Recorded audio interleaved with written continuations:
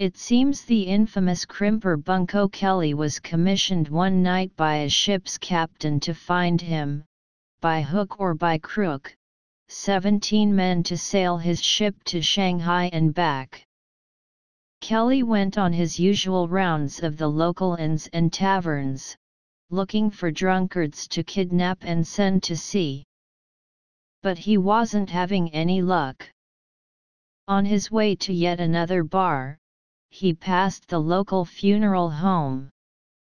As he neared the opening for the cellar steps which led up to the sidewalk, he heard the sound of men's voices groaning either in pain or ecstasy, Kelly couldn't tell which.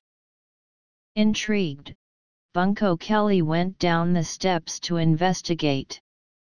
He found 22 men scattered around the cellar, slumped around a huge keg in the middle of the floor. They had obviously been drinking from it, and were now suffering from a massive hangover of some sort.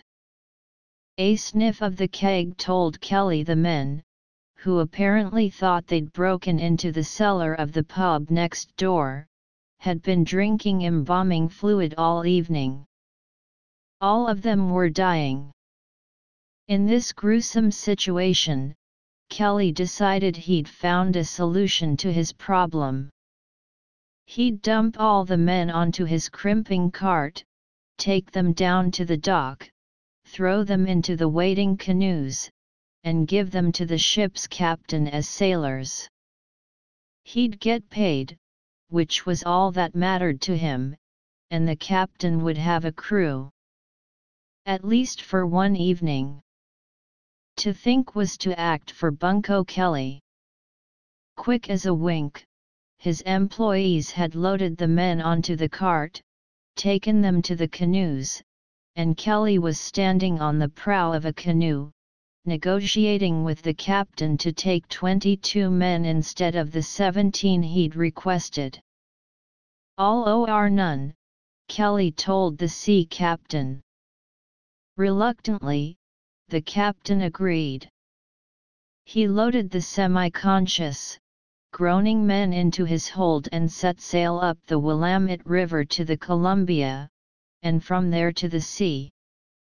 So Bunko Kelly got paid after all. And the sea captain? Well, when he arrived in Astoria, he put in a request for 17 more sailors to take his ship to Shanghai. Must have given him quite a shock to go down into the hold of the ship and find 22 bodies where his able-bodied sailors should have been. Still, he managed to get rid of the bodies somehow without causing a fuss, because no investigation was ever made into the disappearance of the fellows who snuck into the funeral parlor that unlucky night.